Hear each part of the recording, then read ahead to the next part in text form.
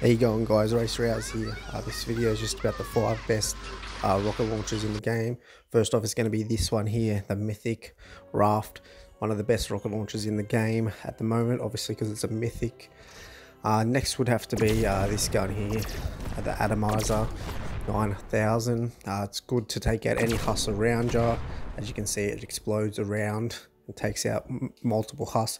Good for the Mythic Storm King to get out of trouble as well. Next one would have to be my all-time favorite, Nova Launcher. Now that it uses you know, a lot of energy cells, I don't really use it as much. That's because obviously I use the mythic weapons, but yeah, this used to be my all-time favorite. That big line takes out multiple huss. If you're ever in trouble, it's always good to use. One of my best guns here and the most powerful would have to be the Santa's Little Helper. One of the best guns in the game, rocket launchers, I should say. Yeah, now it uses rockets. It's a bit more better as you're not going through so many maps because it uses the durability a lot. But now you're just chewing through rockets, which, you know, obviously you need coal and rough ore to use, but still shoots pretty fast, does a lot of damage. It's a good weapon to use if you're ever in trouble and there's a lot in a bit of a spawn.